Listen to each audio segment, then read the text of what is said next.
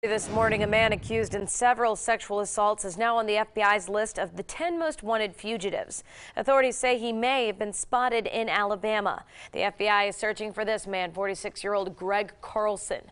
Hoover police say Carlson may have been spotted in the area last November during a high-speed chase and later an attempted robbery at Fresh Market on 280. The FBI says Carlson could now be in any state. A reward of up to $100,000 is being offered for information leading to an arrest.